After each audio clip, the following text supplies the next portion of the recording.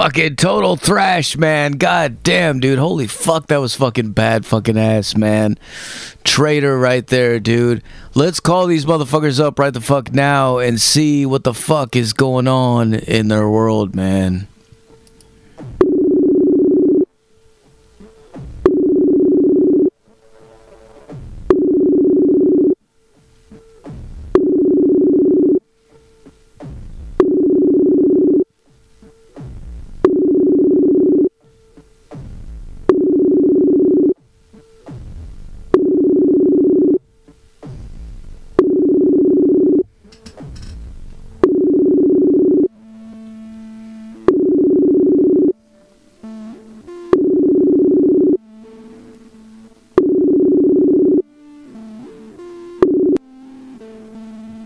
Hello? Hello?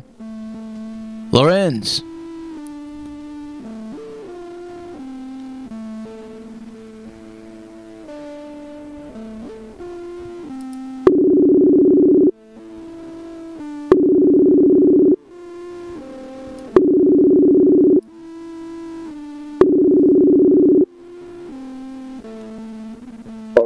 Okay.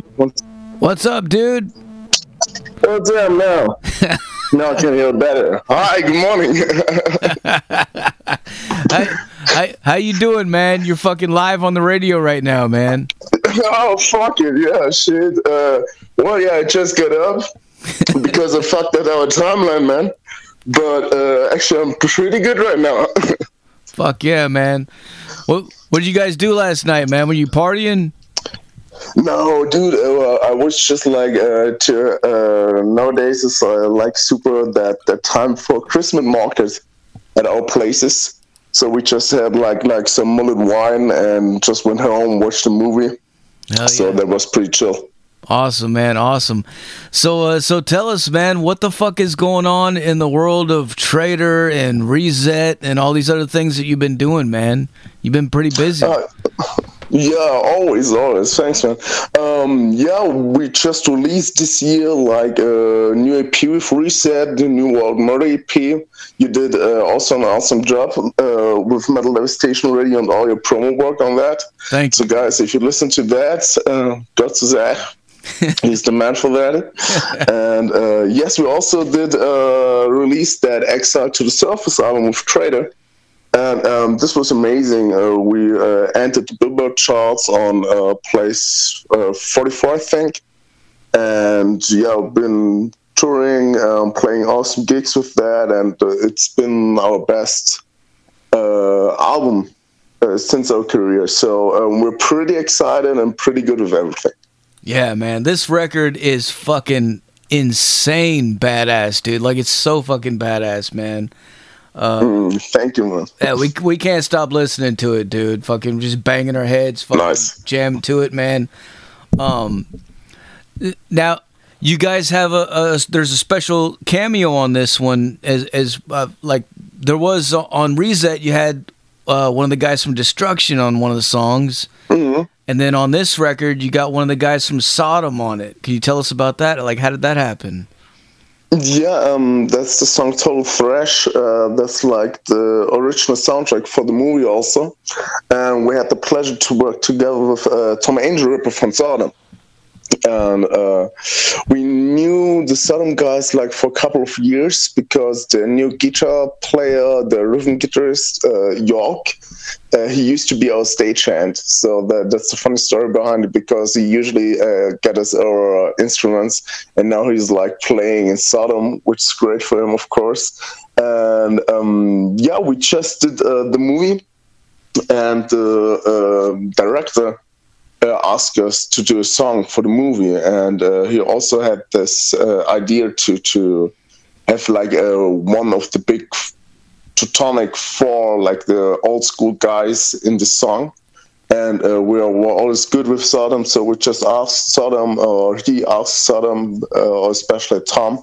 We made some demos, did the lyrics and all stuff, and just showed him what we want to do. And he liked the song, and he was on board with it. So that was something like what can I say, like a nice surprise for us, and also like for the movie. So hell yeah, man. I mean, that's German thrash fucking royalty right there, you know what I mean? Like that's pretty fucking huge, dude. It's cool, man.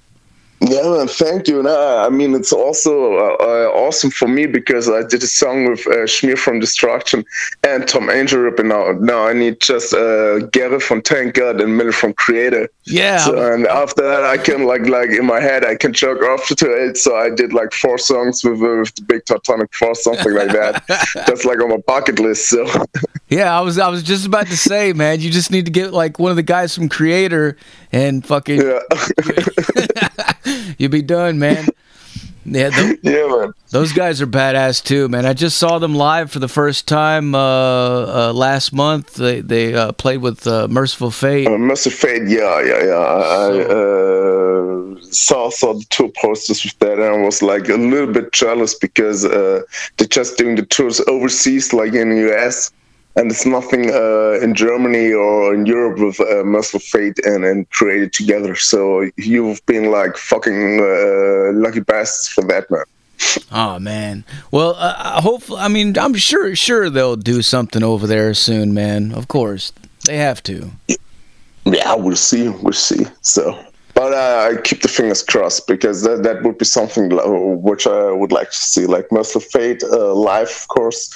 That's gonna be awesome. And Creator, I think I saw them like, I don't know, because they're from Germany too, and I'm also a big Creator fan, like at least like 5 or 6 times live. So, but it's been a while. Yeah. I didn't see those bands when I was a kid. You know, when all that stuff was big in during those years. And then when the pandemic and everything happened, like, you know, I started to wonder, you know, maybe that's never going to happen because, you know, we don't know what's going on with the world. But it's cool that things have seemed to open up and now it's becoming more of a possibility. Yeah, I think so too. I mean, there were like 2 tough years for music industry or just like the entertainment industry. The last 2 years were pretty rough with that. So I'm also like super excited. It's getting more soft and up, and everything is more open again. And yeah, so I hope that's like gonna be the standard, like back how it was back in the days, like 2016, 17, 18, 19, all the stuff. Yeah. But the last years, they were tough with all the shit. So you'll be pretty lucky because of tools like that. So it's good for you guys. Hell yeah, man. Speaking of tours and live shows, what do you guys have coming up, man? Anything you want to let people know about? Yeah, we're just gonna we have a last little run in the end of the year from the 26th to the 13th of December, mini tour with Sodom, and we're gonna support them in whole Germany with that. And there's also Darkness on board with us, and it starts on 26th. And we're going to be in, I think, I should know that, Bochum. I think it's going to be Bochum. There's Wiesbaden, Erfurt, and 2 other big cities in Germany. So you can catch us live there on 2 dates of them. And after that, we're going to start planning a new tour again for the next year. There are also the final steps already, but I'm not allowed to talk about that specifically right now. But there's also going to be an old school and very known band from the US on this tour. And I think Kirk Hammett did their first demo also. So that's like everything I can say about it. Maybe it rings a bell by some guys of you or something like that. So we're going to be touring next year again. And there will be a lot of festival shows also with Traitor and Rezet. So it's going to be a busy year for me. Fuck yeah, man. That is badass, dude. Yeah, and maybe want to invite us to your Tennessee Death Fest. You know? That would be fucking cool. hell yeah, man. We would fucking love that, dude. Hell yeah. Speaking of that, I had to tell you, I was talking to my buddy Chris Grant. I know you. Oh, nice. You know Chris, he's the best, man. Yeah, I love this guy. Yeah, man. He told me to tell you. He said, hey, and send you his love, man. Fucking he's our. Oh, thank you very much, man. Yeah. He's pretty much our designated. What do you call him? Fucking comedian at the Tennessee Metal Devastation Music Fest, man. He did a great job at that. Yeah, I saw that. It's like I was like. Saw all the news and the fucked up thing with some church guys in Tennessee or something like that. That was pretty fun. like for me, it's pretty fun. But I think if you're living in the surrounding and putting something up like this kind of festivals, and you have all these problems with some. I mean, everyone can think and believe whatever he wants, but it's like you just want to have a good time and you want to put something cool together, and you get this rocks between your legs with that shit. That's like fucked up. But everything I saw, like with the festival and especially with Chris, he was like the entertainer between the sets, right? Yeah, dude, he was fucking hilarious, man. Like that was the first time I ever met him in person. Well, we've been talking for years online, but we never met. And then, you know, he came down and they did that, and oh my God, he's so fucking funny, dude. Like, you think he's funny on his videos, he's really funny in person. And up there on the stage, he kept everybody going the whole day, man. It was really, really cool. This guy's awesome. I love it. I've been like on this show maybe like 3 or 4 times or something, and it's always a pleasure. And Scully, she's also an angel, and she's also so funny, man. They're a great couple. So that's pretty cool. So you're connected with them. Yeah, it was definitely a cool thing, man. It was just it was like a big metal family type of reunion type of feeling. You know, like the whole day. It was just really cool. Everybody. And they put like on that Wikipedia page like some pics from a festival, right? Did they? I don't know. I don't know. I haven't. I think so. I saw something like some posts. It's like I don't know which band, but there was like I think from Nashville or something. They put like on the original website some pictures from. Which band was it? I can't remember, but it was fun. I think you posted also. I saw that like somehow. That is really cool, man. No, I haven't seen that yet, but I have to check that out. I have to figure it out. I'm gonna send you that. I saw something like that. That was pretty fun. So I thought, oh man, they left a mark. So that's fucking cool, man. Yeah, I wasn't sure. You know, like I wasn't sure what was gonna happen because we didn't have any mainstream bands on the bill. Really, you know, it was all really pretty underground stuff, and a lot of people were telling me, you know, like they were like, you got to get some, you know, you got to get a big band to headline. You gotta have a big band, or else it's not gonna do well. And I was like, man, fuck that. You know, like I think these people, I think this is gonna work. You know, like the underground, there's a lot of support here, and it did work. Like it was surprising, but it really did work. And all the bands were selling merch. All the bands made new fans, and they were able to hang out and meet with people, and it was just cool, man. Yeah, but that's fucking awesome. I mean, that's what's all about. And I think if you just started it, like for the first time in the first run, it was a great success, which I can tell about the picture I saw. And if you keep on going, like the next 2, 3, 4, 5 years or something, and just keep on growing naturally, I think that's going to be a really huge number somehow. So that's, and then you can get like 1 or 2 big headlines and also headliners and all stuff. But I think to have like a little underground festival and getting that little tiny super cool bands around town and then put them all together on a billboard, that's super cool. Yeah. It is cool, man. Fucking well, thank you, man. And we really, that would be awesome if you guys could ever make it over here for something like that, man. That would be fucking Yeah, people go. Dude, just hit me up. So we're down for everything, you know. It's like always, like it's more and more the problem with all the flights. Yeah. And I mean, actually with Reset, we're also planning like recording a new album this not this year, in the beginning of next year, and we're gonna finishing I think in March or something, or end of February, it's gonna be like the demo tracking of the new tracks.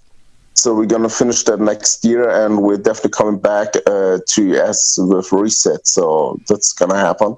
Okay. And maybe it's gonna be something like around the time when you're gonna start your next Metal Devastation festival down there. So that's could happen. Like, yeah, dude. Yeah, dude. in the near future. I'll have my people will contact your people, and we'll make this shit happen, man.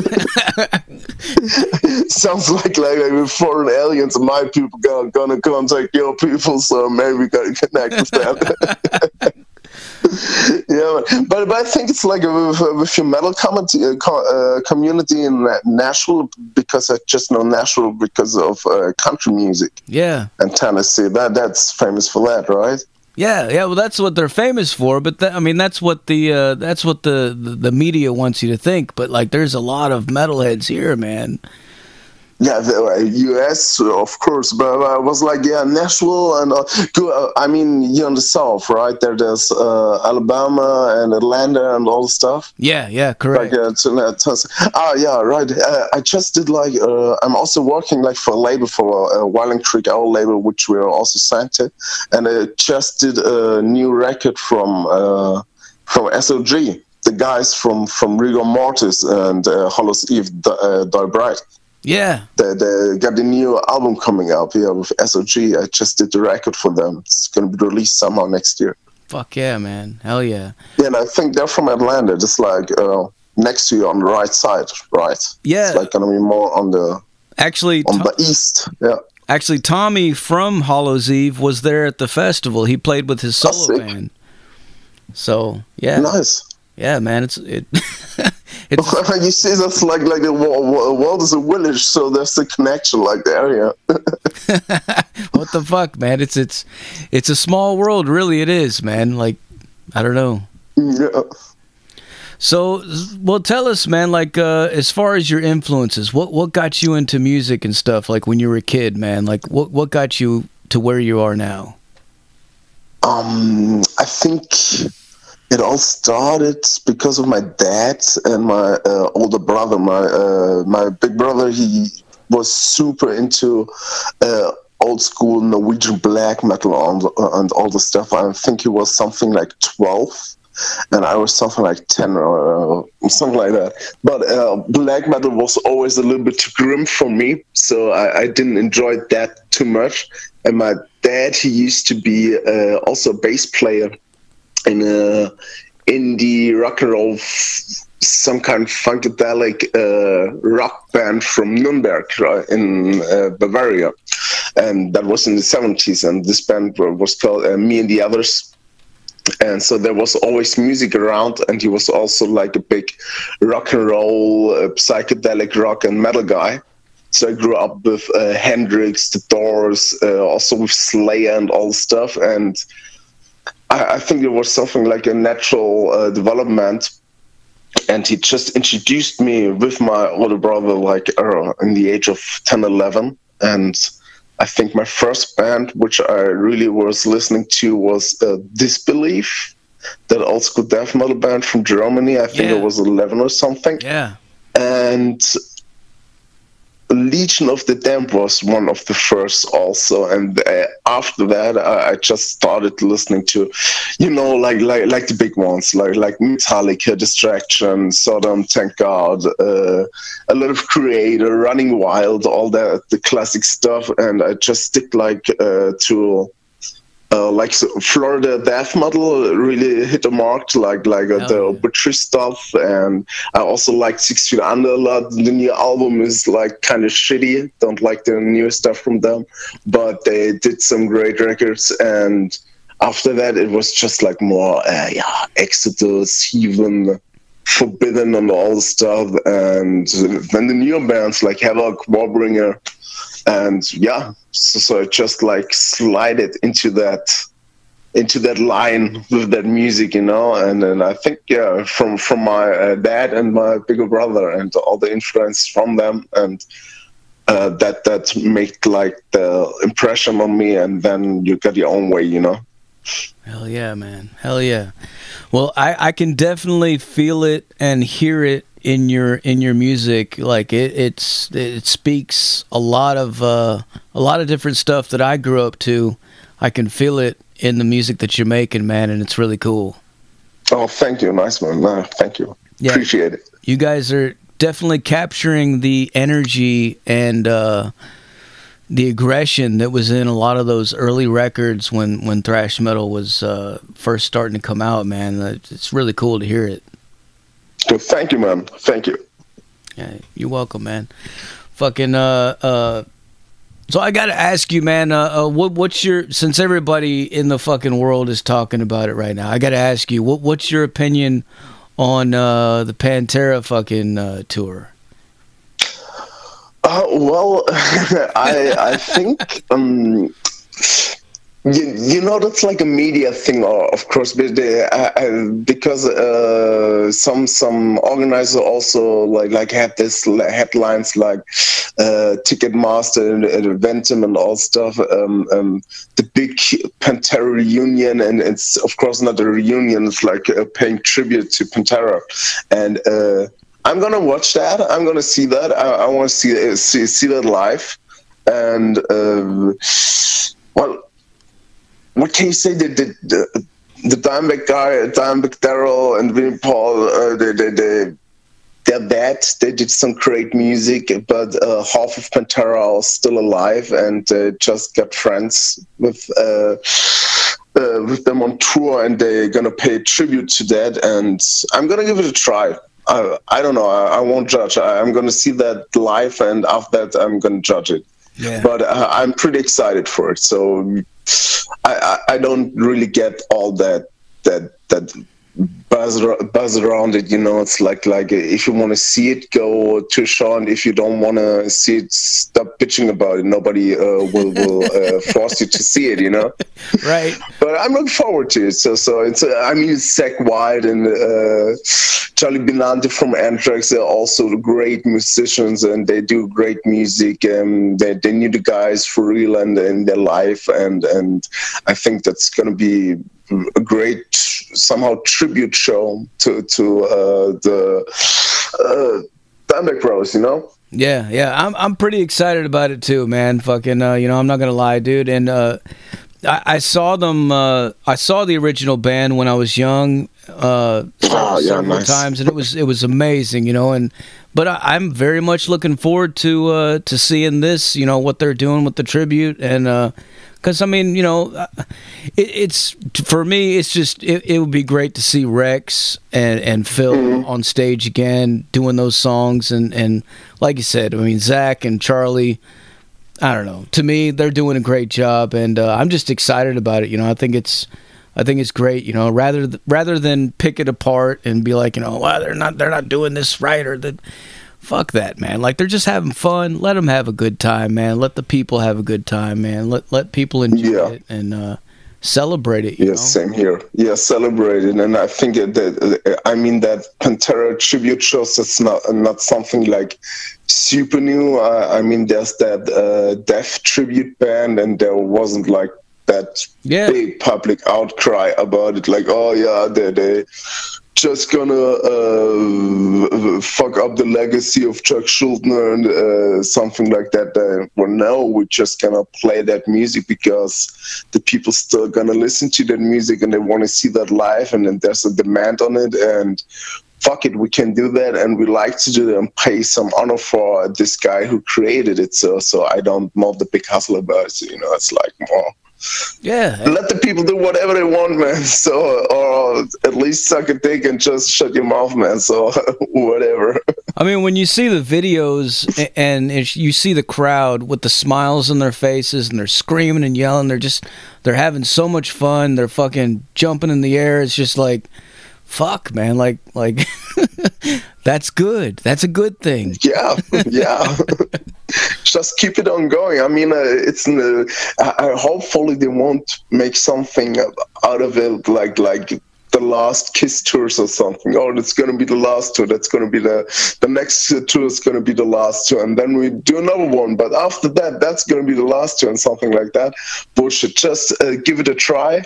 Have a good run. And yeah, you see what the people are going to say. And I think maybe they keep on continuing like playing like 5, 6, 7, maybe 10 shows a year, like worldwide with Pantera. Why not? Yeah, because like all the musicians in there, they're super busy guys, got their own bands, their own projects.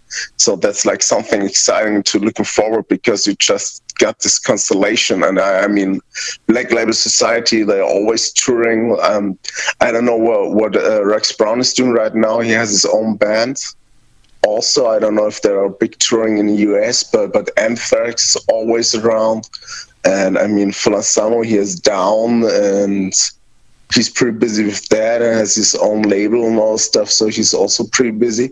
And yeah, so it's exciting to get like all these 4 guys together and have also this great music. So yeah. I look forward to it. Yeah, I think under the line, I think the Pantera show is going to be super exciting, and it's a super chance for people who couldn't see them live back in the day. So it's going to be a good experience. Fuck yeah, man. Hell yeah. All right, well, I guess I'm about out of questions for you, man. Is there anything else you want to let the people know? Zach, I think not really. I'm very happy you had me on your show, and I appreciate your work. I really do. I appreciate what you're doing for the metal scene, like worldwide right now. And yeah, listen to your new album with Traitor, Exiled To The Surface, if you didn't already, and yeah, maybe the New World Murder EP with Rezet. There are also some bangers on it, and if you just stay metal, guys, that's going to be awesome, and it's highly appreciated. So keep on keeping on. Fuck yeah, man. Well, before I let you go, can I get you to make us a station tag real quick? Of course, yeah. All right, say something like, "This is Traitor, and you're listening to Metal Devastation Radio." Okay. Hi guys, here's Lorenz from Traitor and Rezet. You're listening to Metal Devastation Radio with Zach Moonshine. Hell yeah, man. You like this one? Thank you, man. Thank you very much for taking the time to talk to us. I know it's early over there, and we really appreciate it. Yeah, it's 5 o'clock in the morning, you know? On a Saturday, fuck it. Yeah, but hey. Yeah, that was a surprise this evening or yesterday evening. So, fuck, we're talking Eastern time, not Western. So, shit. Well, we'll let you go back to sleep, man. We're gonna fucking blast some more fucking Traitor and Rezet for these motherfuckers. Nice, so nice. Go crazy, right? Thank you very much. Guys, have a great night or evening, and I hope we talk to each other soon. And yes, let the metal flow. All right, man. We'll talk to you later, brother. Yes, see you, man. Cheers. There you have it, folks. Traitor, Rezet, live on the Zach Moonshine Show with Metal Devastation motherfucking radio. Like I told you motherfuckers earlier, man, put your speakers in your windows, put them in your front lawns, put them everywhere. If you don't see U-Haul trucks everywhere tomorrow, if you don't see your neighbors moving out, you are not fucking cranking it up loud enough, man. Reach out, grab the volume knob, and crank this motherfucker loud as a fuck.